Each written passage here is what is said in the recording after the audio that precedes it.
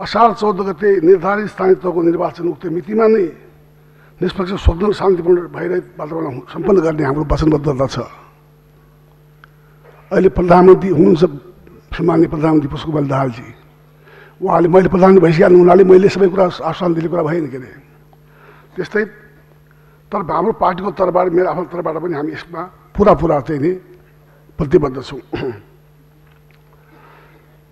प्रदेश सभा र प्रतिनिधि सभाको आगामी निर्वाचन आगामी माघ 7 गतेभित्र स्वतन्त्र शान्तिपूर्ण भइरहित वातावरण सम्पन्न गर्ने हामीहरूको प्रतिबद्धता छ। हामी कहिले पछाडि हट्दैनौँ, यसमा शङ्का नगरे हुन्छ। उहाँले यहाँ भरतपुरकै कुरा बढी ध्यान दिनुभयो। भरतपुरको कुरामा हामीले निर्वाचन आयोग बनाएको हो, संविधान अनुरूप बनाएको निर्वाचन आयोगको निर्वाचन आयोगको निर्णय हामीले मान्ने गरेका छौँ। तर उहाँले अदालतमा जानुभएको हुनाले उहाँहरूले अदालतमा जान पाइन्छ। अदालतको निर्णय अहिले अन्तर्कालीन र आदेश आएको छ, त्यसकारण चाहिँ अदालतमा जान पाइन्छ। यसलाई यस्तो प्रकारले जानुपर्दछ जहाँसम्म मतपत्र च्यातिएको कुराहरू, यो नयाँ अगाडि पनि यस्ता कुराहरू भएका छन्, यो नयाँ कुरा होइन।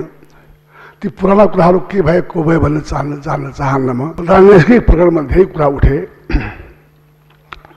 यहाँ धेरै बहस गर्न म चाहन्न। हामीले प्रधान न्यायाधीशका माथि लगाएको महाभियोग फिर्ता लिइसकेका छौँ। यो संसद चलेको भए फिर्ता अस्ति नै भइसकेका हुन्थ्यो।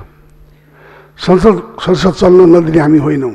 त्यसकारण चाहिँ नै उहिले नै सभामा उसले सब गरिसकेका हुन्थ्यो।